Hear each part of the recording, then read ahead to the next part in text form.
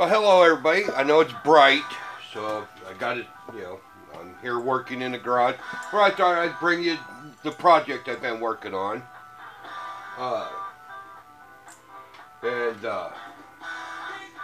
Reason that I'm doing what I'm doing is, this is the oil. As you can see, it's very thick. It's almost like honey. You can see it coating up there. But yeah, this is the gear oil out of the transmission. And this is a clear glass, as you could have seen when it started. But that's only got 500 miles on it. So I noticed there was a little bit of wine. I got some seeping out of some seals, so I don't know if it got over hot. But then again, I could talk about doing the video about going down to Texas. But yeah, this is part of the deal. So I figure I'd take it apart to look at it, and so it's been fun. It's been on here for 20 years. Everybody that knows me knows I built this bike, and took a lot of care doing it over a long period of time, but it's never been apart. Once I put it together, put all the pieces together and got it running, it's been flawless until this point. And I know what happened because I got in there and pulled a piece off and found what happened down at the campground in Moyers, Oklahoma, was where they fucking put us after scheduling our campground months in advance. We got fucked. And they put us off in a fucking place furthest from everybody else, and it was like talcum powder dust. So it got into the vent, plugged the vent, overheated the transmission. But with that, this is what I've been busting my knuckles on. This is a 3-inch belt drive from Karate. You can see the little Karate Man. Well, you probably can't see it because all the damn light. But there's a little Karate Man here. It's the Intimidator series. What we have here for the clutch is a Ribera Primo Pro Clutch. They've been around for a long time. They're a racing clutch. A lot of Harley guys use them back in the day. They're the tits, man. I like tits. I'll never tell my wife that, but I like tits as much as the next guy. But I don't know if anybody's ever seen a dry Pro Clutch. Back in the once upon a time for shovel heads, you wanted to modern update your clutch system to get rid of the 5 or 7 finger clutch basket. You went to a simplified clutching system, and this is how this works. This is obviously the last plate. It's the thickest spacer plate. These are all the clutches. They still look pretty good, and the spacers in between. Oh, let me see, what was that plate count? 5, 6. This is a 7 count plate, but what makes it really nice is this piece here.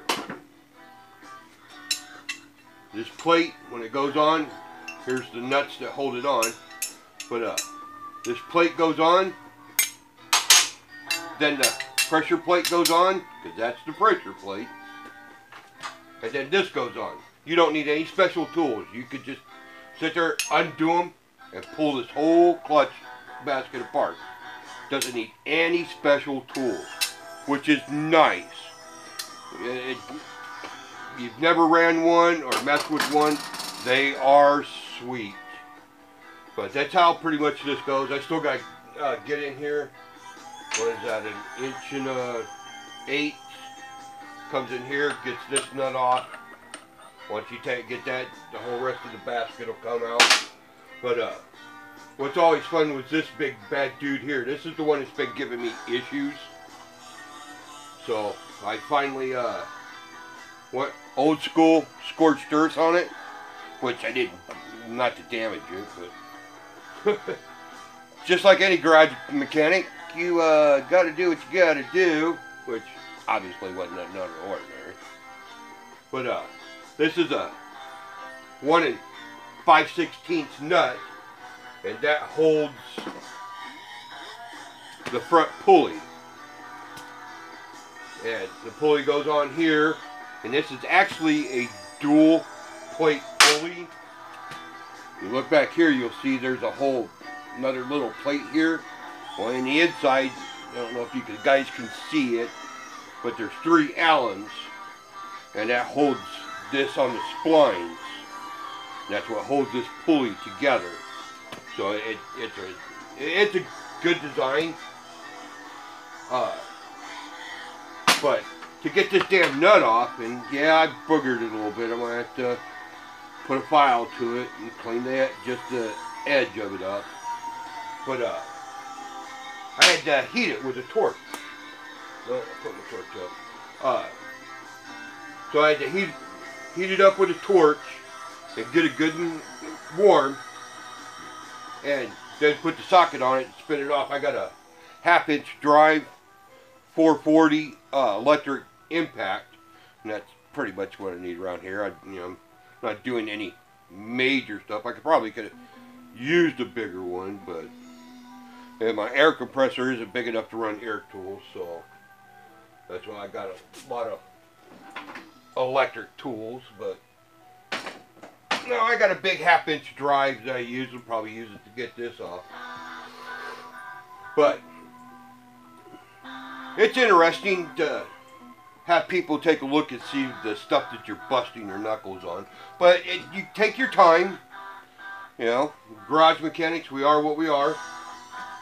You know, nothing but a 3-inch belt drive. Pretty simple setup. This plate here is about 1.5 inches to 2 inches thick, and it is a solid 1-piece aluminum backing plate. This fucking thing probably weighs about 20-30 pounds, if not more. But I'm going to go ahead and take this plate completely off and probably put a motor plate on, put a spacer plate on, and get rid of that backing plate. Because it's hard to service. You just can't get through. You got to try to come in through the other side, and it's a service nightmare. Now, if I had just a motor plate, which basically comes around, it's just nothing but a motor plate. If this was gone, and then what they call a bearing bracket, just a bearing plate, it's just a thin piece of aluminum that bolts in with a bearing in it that allows this to sit and ride without putting any stress on it. So you don't put stress on the output shaft. So, but yes, this is what I've been, when I point back and say I've been working on the 72, this is what I've been doing. I got to work on my transmission. I got to put in gaskets and seals and all the normal shit I got to get in, because I got the Rockwell gears in it. So, but yes, this is an awesome little setup for a Rivera Primo Pro Clutch. Yeah, they're a sweet little setup. Carrata, I like the setup. You could go with belt drive limited and all that stuff, but I settled for the Carrata, and it works fine. It works great. I have no issues out of it. And that's a Carrata final drive, so it's a belt drive. This is a 1972 FX Super Glide. In October of 2000, I had a 17-year-old kid hit me head on and laid me up for a couple of years. I had to learn how to re-walk, and it tore up my leg, crushed my foot, got my ribs, knocked all my teeth out, smacked my face up a little bit, cracked and broke some stuff, and but that was the last year after that, because they considered a complete total. They paid me for the bike as a total, and I just turned around and rebought it back. It was a wash. So it's what they used to do back then. It was basically just a wash. They paid for all the towing and the storage while I was laid up, and until I could get it back. And some friends of mine went and got it back like a week or two after I got out of the hospital. Had to get emergency surgery and all that shit. So, but yeah, this is what I built, and it's got a '77 front end and an 84, 83, 84-ish Sturgis. This is anybody knows anything about Harleys? The 72 was a real narrow in here at the swing arm, at the bolt where it bolts together. So I got an swing arm because I wanted a belt drive, and it's got a disc. You can see the caliper up over there, and went away with the chain and the drum together. So it had to wide it out and offset it. It was an engineering thing. I had to really do a lot of researching and looking. I knew what I wanted. I kind of know the engineering. I'm just a garage mechanic. I'm not a rocket scientist, but I know motorcycles. Motorcycles are my thing. That and semi-trucks. Just things I'm into. But I knew I wanted to go with belt and disc on the final. I knew I wanted to go belt with the primary drive. So then you can see the little Karada guy here. So it's Karada. It was a one-piece system, and they were the ones that had the actual system. That was a one-piece complete system 20 years ago. So, yeah, it's basically you got a Sturgis back in. It's basically when Sturgis built their belt. When Harley built the Sturgis, if you go look at the Sturgis for the shovel head, it was the last year of the shovel head, 83 and 84, when they came out with that Sturgis, which was the original night train, the black on black shovel head. This was the configuration. Instead of going with Harley, I went with Karada, because Karada was making aftermarket, and they knew what I was doing on a custom build, so it was something that was done. The only thing that had to be re-engineered was we had to shave the pivot for the swing arm and reset it for the seals and the pivot bearings. So all that had to be reworked. Once I get this off, I'll show you again, because the transmission had a lot of work done to it. To go from a chain final to a belt, we had to shave everything off of the whole front of that 4-speed transmission, because this is a 4-speed transmission. And when you work on this kind of stuff, make sure to tie your, because if you're working on a table, no matter what table you got, make sure that you tie it all down. You'll see that the rear wheel is actually tied down so it won't spin.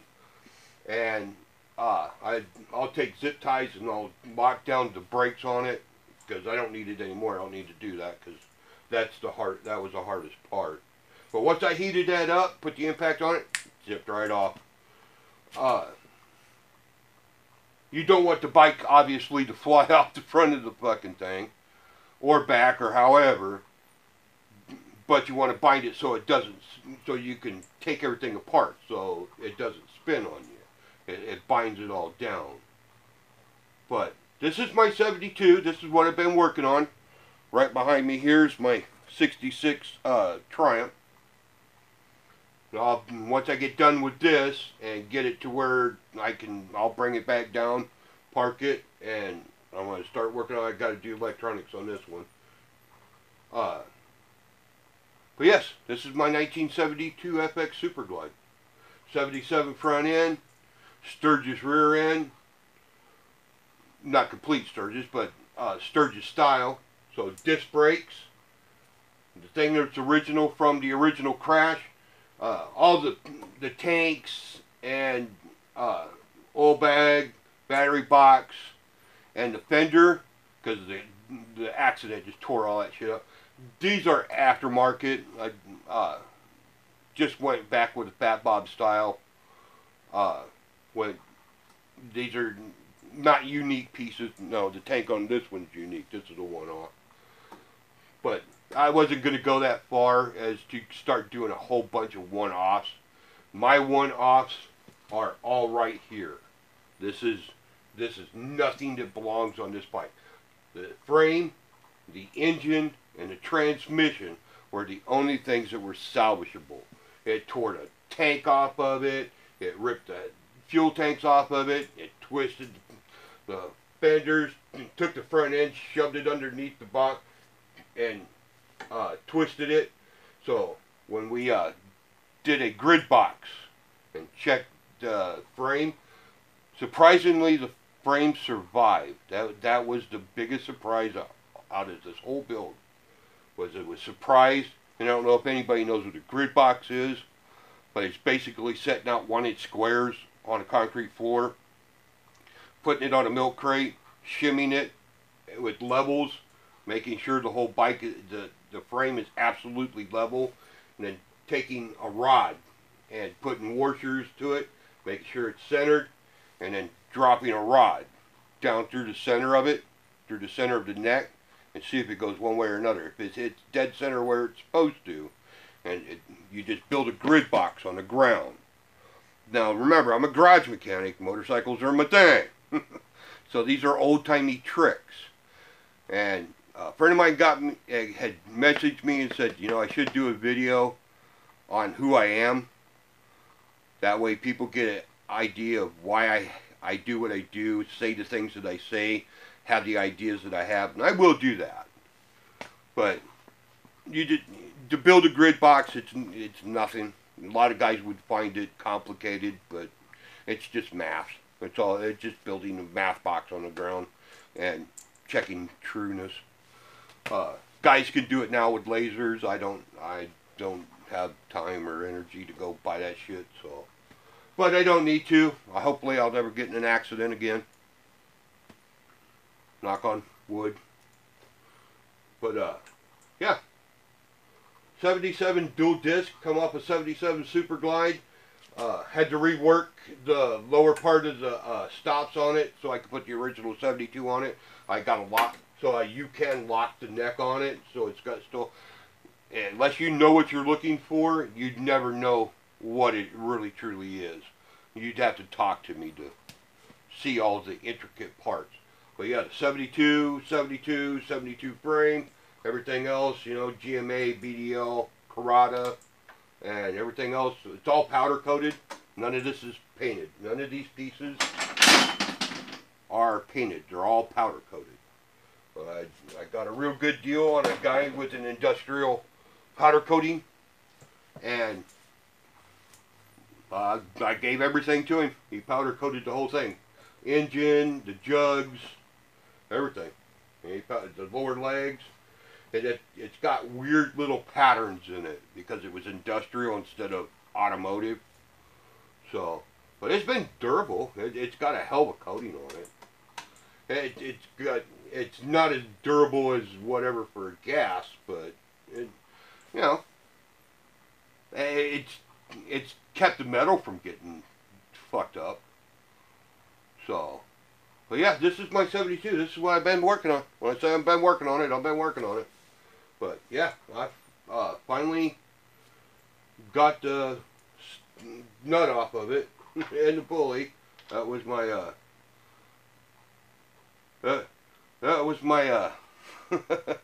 fucking thing. I busted a lot of knuckles. But yes, heat that up really well, especially if you Loctite the shit out of it. Just heat it up with your just little bottle torch. Get it good and warm. Put an impact to it. Fucker come right off, man. It'll do it every time. Take your time when you're working on your bike. Sit back, look at it. Be surprised what you can do. Oh yes, it is a suicide jockey. That's when I put it together. That's what I put it together as. I'll probably change all that because she's been wanting to ride it. You guys see the pipes on the other side. They're straight down to the ground. So, but yes, this is my 72. This is what I've been working on in between videos.